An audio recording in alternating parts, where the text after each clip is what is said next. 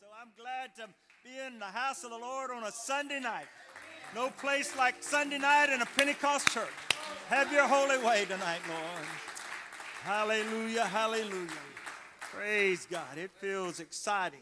Thank God for what he does. You know, he does more while we're worshiping and praising him than I could do in a lifetime. And so it's always beautiful to see the Lord do his work, because when he does his work, it's always done well. Thank God. And so God bless what he is doing. And I'm telling you, there is tremendous opportunity for God to give us tremendous revival. You had 3 men today, this morning, that was praying. Praise God. Appreciate the man from Brother Galen's job that was here, Jeremy. And then had these 2 other gentlemen in the altar. And then, you know, we have Samuel that's been coming, and we have others that are stirred. We're very excited about what God's doing in Brother Michael's life. Thank God. He's really getting his own touch. Thank God. He's told me that there's been a couple of times when he's praying that he just begins to have words come out of his mouth that he's not even trying to say. Thank God. I told him that's what they call the Holy Ghost. Praise God. Just enjoy that and get more of it. Praise God. But we're very thankful for what God is doing in him and Sister Joanna's life, and each of us, where God has brought us from. You know, some of you, where you're at now, just remember how I used to worship God and how I worship God now, and just how much you have just been able to grow in worship. It's a beautiful thing. Praise God. Thank God. And so God bless you. I do want to remind the ladies, in case there was a mix-up about the calendar, you know, on the 3rd, the ladies are going to be meeting at Sister Cheryl's for breakfast. Then they're going to be going to the Holiday in the Park, not Shangri-La, but they're going to be going to Holiday in the Park in West Orange, and then they'll be going to Ford Park. And so it's all going to be a wonderful event, and hopefully you can be a part of that and enjoy that. Praise God. All right, have your Bibles. Let's turn to the Word of the Lord. Thank God, and hear what the Spirit has to say to the church tonight. Thank God. Acts chapter 20 and verse number 24. None of these things move me, neither counted I my life dear unto myself, so that I might finish my course with joy, and the ministry which I have received of the Lord Jesus, to testify the gospel of the grace of God.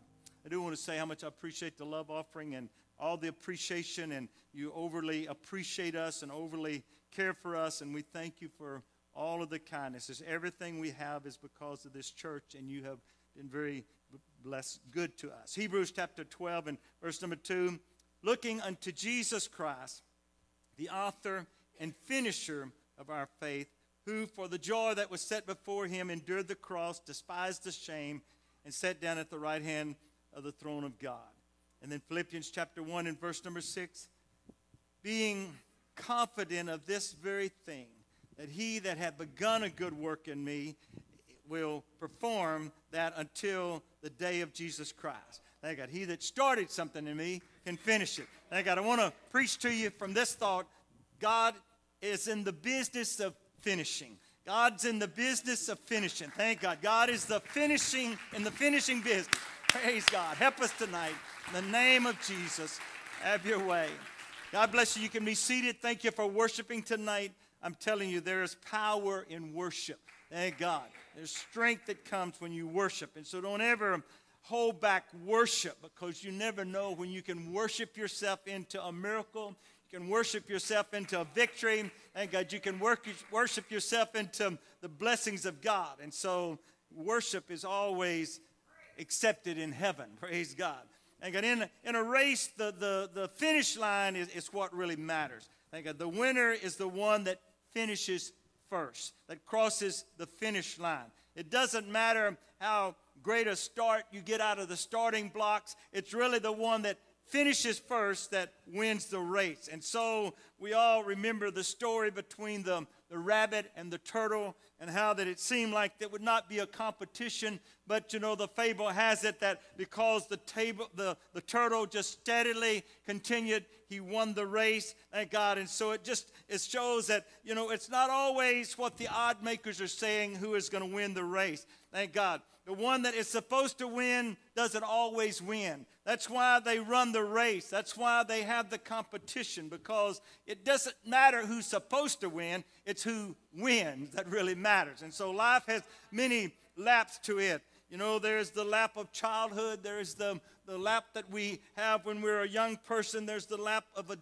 young adult, and young married, and middle age, and finally the golden, wonderful years of golden age. You know, it's a wonderful thing. And so it's a beautiful thing. God has all these stages of life. But if you will look, you will see that none of us know that we are going to be able to finish all of these stages of life. We don't have any guarantee that we will get to enjoy every stage of life. Possibly you will, but possibly you will not. Thank God. But the thing that matters is how you cross the finish line. When the race is finished, that's what really matters. And so the only lap that matters is the last lap. Thank God. It's the lap that you're running today, because today is the day of salvation. Today is what really matters, because we all have some laps in the past that we are not proud of, that we're thankful that it's under the blood. Thank God. And we may have fallen. Thank God. We may have gotten tripped up along the way. Some of you have been abused. Some of you have been cheated on. Some of you have had your heart broken. Thank God. Some of you have had promises broken. But in spite of all of that, thank God, today you have the opportunity to still finish well. Praise God. But the truth is, you're still in the race, and there's still a possibility that you can finish and be a winner. Thank God. The author of your faith still has a way for you to cross the finish line with victory, and that is his purpose. There's not anyone here tonight that God doesn't have victory planned for you and your life, because it is not how you start the race, but it's how you finish the race. Thank God. We all know the ultimate finish line is death, and we preached about that this morning, and about being prepared and all of that. But the thing is that what matters, thank God, is how that you cross that finish line. Thank God. It's easy to get life happening in our lives, and we get short-range goals, and we begin to live just to get through the day. Some people are living just to get through the day. Some people are living just to get through the week. Some people are living to just get through with school. Some people are living to just get married. Some people are living to just grow up. Thank God. Some people are living to just retire. But the truth of the matter is that what then? Because the truth, you will then be near. Only the thing that's truth about that is you'll be nearer to the end of your race. Thank God. All that will matter at the end of the race is what was done, thank God, that has eternal value, because we're living, and God is wanting us to store up treasures in heaven. He's wanting us to get some eternal investments made. And it's great to have some natural investments, and nothing wrong with investing in this world, but I'm telling you, it's going to all pass away. And God, the truth is we all are going to get to the finish line one day, and there, there will be no guarantees that we will get to ever run another lap, because we just don't have any promises of tomorrow. Often, we think about the graveyard, and it provides the realization that there are all sizes of graveyards out there, graves out there. Often on the tombstone there is the epitaph that tries to sum up the person's life. And some may say, he was a loving husband. Some may say he was my dad. Some may say he loved to fish. He loved to hunt. I know my dad's tombstone, it says he was a man. Here lies a man of faith. That's what it was said about my dad. That was kind of how we summed up his life. Thank God. But I wonder what will be on your epitaph, because normally you don't get to write what they put on your tombstone. It's your loved ones that will write maybe a little message of what you were all about. Life in the end will be measured by the significant things that we do. It's not going to be measured by how much money you left. It's not going to be measured by the kind of job that you did. It's not going to be measured by the trophies that you had, but the significance will be defined by the character or the lack of character that you had. The Bible makes it clear that someday, thank God, we will all give an account for the way that we lived in this life. And there are a lot of insignificant things that people live their lives for. And the Bible describes those things that have no eternal value. And they are like wood and hay and stubble. And they're going to be consumed by the bonfire of insignificance. But it also talks about some things that have eternal significance. The Bible, and that we can have something that really went with us and met us over in eternity. Thank God. And those things in the Bible are called the gold that has been tried by fire. Somewhere you need to make some eternal investments. It's not enough to have some natural investments, because all of us are going to spend eternity somewhere, like we ministered this morning. But in the Bible, there's a story of a man that was a fisherman. Thank God. He could have been a pipe fitter. He could have been a truck driver. He could have been a plant worker. Thank God. Or she could have been a secretary, or she could have been a housewife, or whatever. Thank God. But the day that he met Jesus, thank God, he felt like he was a loser, because he had just finished a night of fishing and he had caught nothing. He felt tired. He was hungry. He was humiliated by the performance that he had had that night with not catching any fish. And while he was cleaning his nets, Jesus shows up, thank God, and with a crowd of people with him. And it's clear that this meeting was not an accident. When you finish the story, you'll know that it wasn't an accident that Jesus showed up that day. It wasn't an accident that Peter was sitting there in his boat, dejected and feeling like a loser, praise God, because the whole thing, there was a purpose. And it's my plan that this night, thank God, before you leave this building, that some of you might have just think that you accidentally showed up. You just came because it just was a neat thing to do, or it was the thing you were supposed to do. And I am praying that before you leave here, thank God, that you will understand that it wasn't an accident. Jesus had a divine purpose for you to be here tonight. I believe that Jesus is passing by here today, and he's looking for a heart that will let him come, thank God, and change their life. God is in the changing business. He's in the business of helping you to be able to finish well. Thank God, what looks like was defeat, he's able to turn it into a victory. And so Jesus asked Peter, thank God, if he could just use his boat as a platform so that he could preach to the crowd that had gathered that day. And Peter said, no problem. Thank God, when the sermon was over, Jesus offered a challenge to Peter. And little did Peter know that the way that he responded to that challenge would forever change his life. And it's why that so many times when you come to church and the presence of God moves on you and it touches you to do something, you don't realize that if you respond to that little tug, thank God, it could change your life. That one moment of just saying, well, okay, I'll step out now. Okay, I'll go down to the altar. Okay, I'll raise my hands. Thank God. You just never know what's going to happen. It can change your life. God is just waiting for somebody to respond to him. Thank God. He could have said no. Peter could have said, hey, no way. He did try to let the Lord know that it would be a futile thing to do, because we had fished all night, we'd taken nothing. And so, we'll do, but it really won't matter. It really won't help. Thank God. But every one of us needs to have that place that Peter came to, and that was a nevertheless. But nevertheless, Lord, if that's what you want me to do. Thank God. He had told Jesus how hard it had been. Thank God. And what he really was saying is that it's no use to try again. Thank God. And sometimes, that's what happens to us. When the Lord challenges us to do something, we just say, well, Lord, I tried that. It didn't work. It didn't help. Thank God. But somebody else is telling you to try it. Maybe you tried it because it was the right thing to do. Maybe you tried it because someone suggested maybe you ought to do this. But tonight, I'm telling you, if that still small voice is saying, go ahead and take the challenge. Go ahead and step out. Thank God.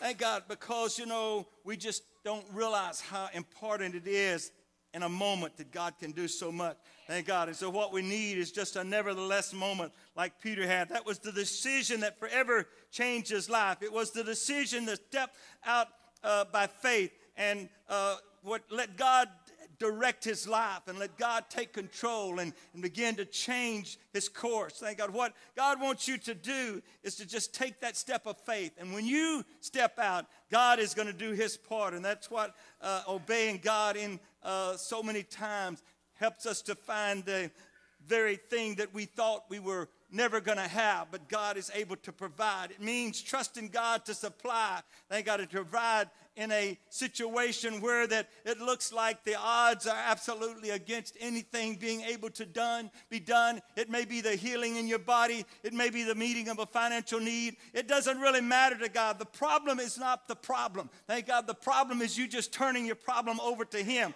Thank God. Because faith, thank God, faith looks forward, faith hopes, faith endures. Sometimes it's a process of you just having to endure hardness for a little while. Faith is in direct proportions to God's, our image of God. Ever how much faith you have in God is how big your God is. And so your faith is very important in accomplishing what God wants you to accomplish. So often when the circumstances of life engulf us because of, just problems that are bigger than we are, thank God, we forget that God is still in control. We forget that God still can make a way. Thank God, He is going to use all of this working for the purpose for His good in your life. And so if we will just keep walking by faith, God will come through. God always comes through. It doesn't always happen as fast as you want Him to, but I'm telling you, God will always come through. Thank God. And so back to our story with Peter, thank God, he must have decided, thank God, he had nothing to lose. Thank God, he had agreed and pedaled out away from the shore, thank God, and let his nets down. And it was at that instant, thank God, that success came his way, and God blessed him beyond anything he could have imagined. But it was also at that point that Peter realized that, hey, this is more than a man that's in this boat with me. Thank God, this is not an ordinary man, but this has to be God manifest in the flesh. Thank God, he was at that moment, thank God, he realized, hey, I'm a sinful man. God, you don't understand. You're hanging out with the wrong crowd. You don't realize what kind of guy you just stepped into the presence of. Thank God. But Peter, you don't realize that this was all planned. Thank God. That's the reason I came today, because I saw your condition. Thank God. I wanted to take a loser, and I wanted to make a winner out of him. You know, sometimes it looks like that God takes the most hopeless situation, and He brings that in and He restores it just to let you know that, hey, there ain't nothing too hard for me. I can take care of any problem. Thank God. It was at that point, thank God, that Peter realized that something was going on beyond his control. Thank God. And so it was that what Peter didn't realize is that that was the reason that Jesus was there. Thank God, He wanted to take him and make something meaningful out of his life. And what He wanted us to realize tonight is that God is still able to take us at our worst and make something good out of us. Thank God, Jesus came, said, just come follow me. I'll make you a fisher of men. God allows you to be born because He had a purpose for you coming into this world, and He wanted to get you out of the rat race of this world, seeking things to satisfy that can never satisfy. And even if you ultimately obtain the success of this world, it still will not satisfy. Thank God. He wants you to get out of that rat race. And even if you understand that, but I got a good news for you tonight. I've come to tell you something good about our God, and that is, as you come to the crossroad that you're at tonight, you have a choice. Thank God, you can take a very different direction. You can turn your life in a new way. Thank God, Jesus has come by tonight to let you know that He wants you to, He wanted to speak peace to the storm. Thank God, He wanted to set your affections on things above and not on things below. He wants to give you abundant life. Thank God, He wants to give you a life that's not, that can be a winner and not a loser. Thank God, and that is the reason that He came, that He wanted to bring you to the Prince of Peace. Thank God, peace that men give will pass away. But when the Prince of Peace comes, thank God, He gives you peace that passeth understanding. When Jesus shows up, thank God, you know, when Jesus shows up, the first thing we realize is the searchlight comes on, and any imperfections, any sin in our lives, it comes to light. Praise God. But all you have to do is what Peter said to do. Thank God. Then Peter said unto them, repent and be baptized, every one of you, in the name of Jesus Christ for the remissions of sins, and you shall receive the gift of the Holy Ghost. And so tonight, Jesus has showed up. Thank God, He just wants you to know, thank God, that there is nothing too hard for Him. If you will just launch out into the deep, thank God, God is going to bring blessings your way. God has got help for you. Thank God, all He wants you to do is understand that if you'll let the old man die, there's a new man that he wants to resurrect. Praise God. And so all of us stand here today as we worship the Lord with the appreciation because of the day that we repented of our sins and we died, thank God, and we were buried in that lovely name of Jesus in water baptism for the remission of sins. And then we received the wonderful gift of the Holy Ghost with the evidence of speaking in other tongues. From that time, thank God, a new day began. Something wonderful began to happen in our lives because a new creature was created. Old things passed away. Everything became new. We have been changed tonight. We're a blessed people. Sometimes we forget how good God has been to us, where he brought us from, how much he helped us. And anyone that's here tonight that this is all new to you, I want you to know that but by the grace of God, thank God we were in the gutters, but by the grace of God we were on drugs, but by the grace of God I'd be somewhere else tonight. But God found me. Thank God, God found me. God drew me. God changed me. It was all by the grace and the mercy of God. I haven't made myself good, but God has come into my heart, and he has made me good, and he's made me holy. While we're standing tonight, there's a miracle waiting for someone tonight. Even, thank God, by just taking a step of faith. I don't know what miracle you need tonight. I was hoping there would be more people here that didn't have the baptism of the Holy Ghost, but it doesn't matter. Thank God, God's still in the miracle-working business. And so I don't know what miracle you need tonight. I don't know what it is that you would really call a miracle tonight. But God really does know what you need tonight. Thank God. And if you will step out, thank God, you're going to be touched. God is going to help. Thank God. He's going to take that dry well, and he's going to let it begin to become a well of living water. He's going to let joy begin to spring up again where the sadness is today. Thank God. You may be at a low point in your life. So was Peter. Thank God. Couldn't have got any lower for a fisherman, thank God, than what Peter was. But look what God did for him. Look where just an encounter with God and how it changed his life. If someone could have an encounter here tonight with the Lord, it is no telling what would happen in the days to come in your life. Thank God. The step of faith is never easy, but it's always rewarding. Somewhere tonight, someone needs to just take a step of faith. Whatever it is that you're up against, whatever it is that seems like it's getting bigger than you are, I'm telling you it's not bigger than your God. And so tonight, thank God, can